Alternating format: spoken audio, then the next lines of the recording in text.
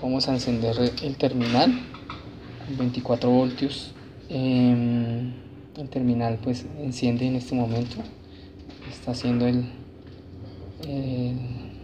reload de encendido. Nos dice el número de parte, la serie.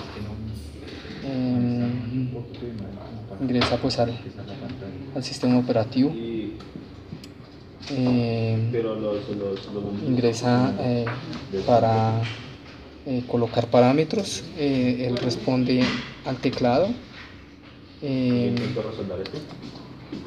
Podemos ingresar a algunos parámetros que ya son configurables en la puesta en marcha del compresor. Entonces nos está respondiendo al teclado.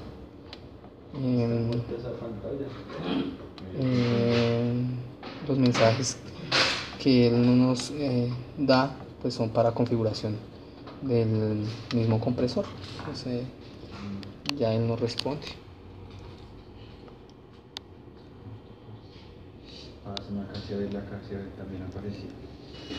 Hay una alarma, pero nosotros creemos que es por falta de parámetros del compresor o señales de ingreso desde el compresor.